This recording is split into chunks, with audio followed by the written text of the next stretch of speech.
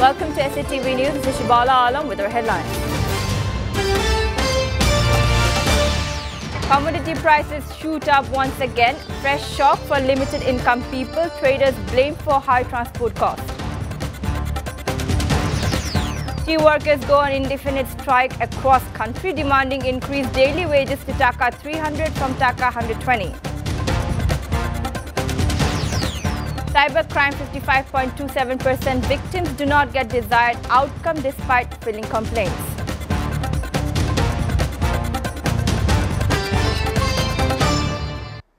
Almost all commodities that a family buys from the kitchen markets have once again witnessed a significant price hike. From rice, lentils, oil, sugar and flour to vegetable, eggs and chicken, no kitchen items refrained from following the suit of pursuit hike. It came as a fresh shock for the limited income people who were already struggling due to inflation. The increased price in the global market was blamed for the previous spell of price hike, while the traders this time attributed the spiraling prices to high transport costs. The traders said that the unprecedented hike in fuel oil price had a bearing on the kitchen market. It may even impact the prices of industrial products in the days to come. According to the TCB price chart, all varieties of rice, lentils, flour, coarse flour, bottled soybean oil, sugar, garlic, local onion, dry chili, ginger, egg and broiler chicken registered a significant price hike since 5th August. Bangladesh Tea Workers Union has launched an indefinite strike from Saturday morning, demanding an increase in the daily wages to Dhaka 300 from the existing Dhaka 120 per day. Tea workers from 167 tea gardens of the country took part in the strike. Earlier on Friday, tea workers from various tea gardens in Molvi Bazar abstained from work for 2 hours for the 4th consecutive day. They also carried out demonstrations and protest rallies to press home their demand. Bangladesh is producing record amount of tea every year through the toll of a tea worker. Although 2 agreements on increasing the wages have been implemented, the fate of more than 1.5 lakh tea workers of the country hasn't changed a bit.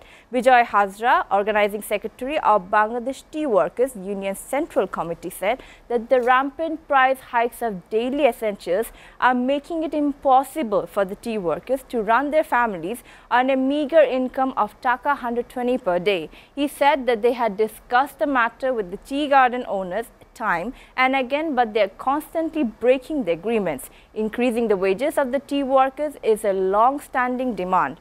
Nirpan Pal, acting secretary of the union, said that the tea workers will carry on the strike that the demand is met. Around 55.27% of victims of cybercrime do not get the desired outcome after reporting to the law enforcement agencies in Bangladesh, according to a study published by the Cybercrime Awareness Foundation on Saturday. Monira Naznim Jahan, a senior lecturer of a private university, presented the details of the study titled Cybercrime Trend in Bangladesh 2022 at a program at the Bangladesh Crime Reporters Association Auditorium at Segun Bagicha in Dhaka. Qazi Mustafiz, president of Cybercrime Awareness Foundation, presided over the program. According to the report, only 7.4% of those who complained received a positive outcome in 2022. As per the 2021 report, 22.22% of the total number of victims received the expected outcome after reporting the law enforcement agencies, which is 15.18% higher than the 2022 figure. The survey showed that only 53 victims reported problems to law enforcement agencies this year, which is 26.6% of the total number of the victims. However, it is 5.17% higher than the previous year. The number of female complaints is comparatively lower than the male complaints. Among female victims, only 11.06% approached the law enforcement agencies and 45.73% were reluctant to take legal actions.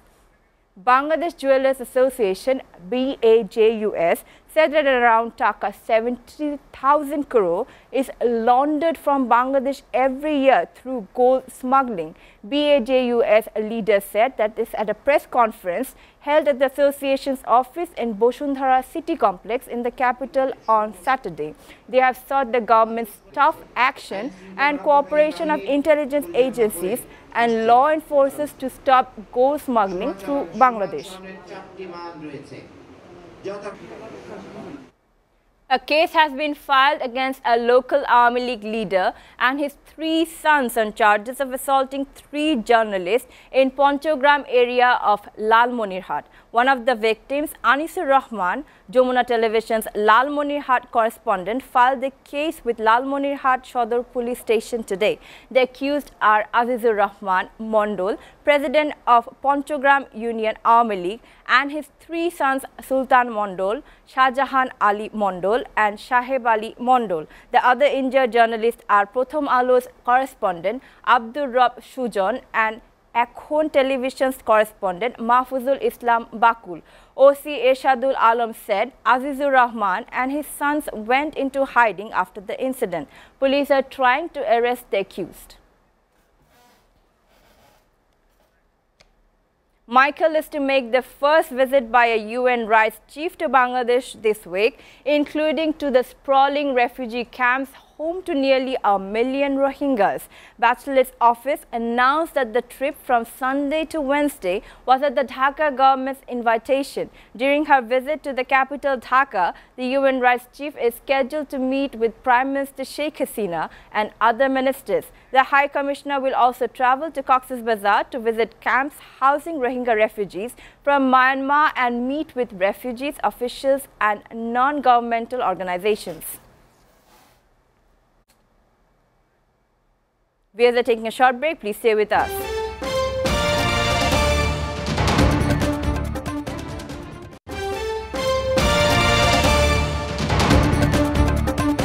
Welcome back. You're watching SATV News. Now news from abroad. Author Salman Rushdie was stabbed in the neck and abdomen at a literary event in New York, US on Friday. The 75-year-old author is on ventilator and could lose an eye. Police have identified his attacker. The author's agent said that the Salman Rushdie suffered severed nerves in an arm and damage to his liver and could lose an eye. The news is not good. Andrew Wiley is his agent, wrote in an email. New York State Police identified his attacker as Hadi Matar, 24, from New Jersey. Officials said that the motive behind the attack remained unclear. A preliminary review of Matar's social media showed him to be sympathetic to Shia extremism and the causes of Iran's Islamic Revolutionary Guard. Mr. Rushdie was repeatedly stabbed by Hadi Matar, who rushed to the stage and attacked him. Henry Rees, the interviewer, who also suffered a head injury in the attack. The attack occurred as Rushdie was about to give a speech at the Chautauqua institutions near the New York City, which holds art programs. There are around 2,500 people in the audience who were evacuated later.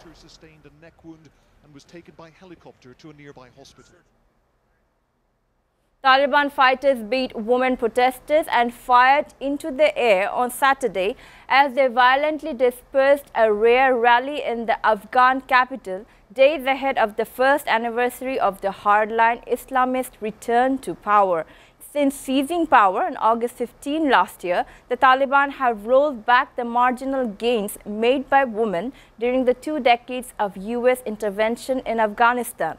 About 40 women chanting bread, work and freedom marched in front of the Education Ministry building in Kabul before the fighters dispersed themselves by firing their guns into the air. Some women protesters who took refuge in nearby shops were chased and beaten by Taliban fighters with their rifle butts. The protesters carried a banner which read, "August 15 is a black day," as they demanded rights to work at political participation. Some journalists covering the protest, the first women's rally in months, were also beaten by the Taliban fighters. Ukraine and Russia accused each other on Friday of risking catastrophe by shelling Europe's largest nuclear power plant occupied by Russian forces in a region expected to become one of the next big front lines of the war. Western countries have called for Moscow to withdraw its troops from the Zaporizhzhia plant, but there has been no sign so far of Russia agreeing to that. The plant was captured by Russian forces in an early March, but it is still run by Ukrainian technicians. The plant dominates the south bank of the vast reservoir of the Dnipro River that cuts across southern Ukraine. Ukrainian forces controlling the towns and cities on the opposite bank have come under intense bombardment from the Russian-held side.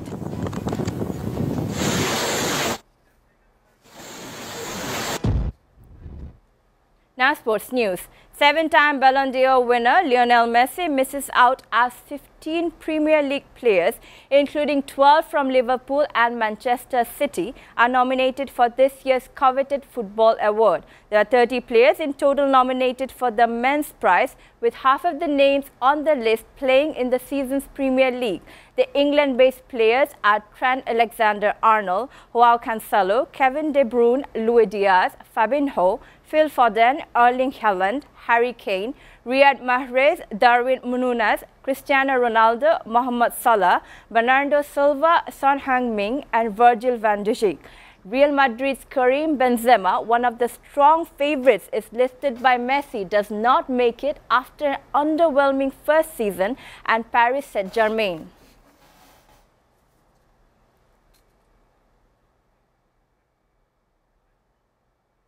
Before ending, we go to the headlines again. Commodity prices shoot up once again. Fresh shock for limited income people. Traders blamed for high transport costs. Tea workers go on indefinite strike across country, demanding increased daily wages to Dhaka 300 from Dhaka 120. Cybercrime, 55.27% victims do not get desired outcome despite filing complaints.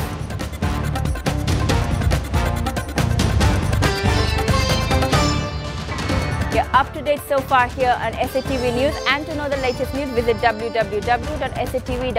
Stay with SATV.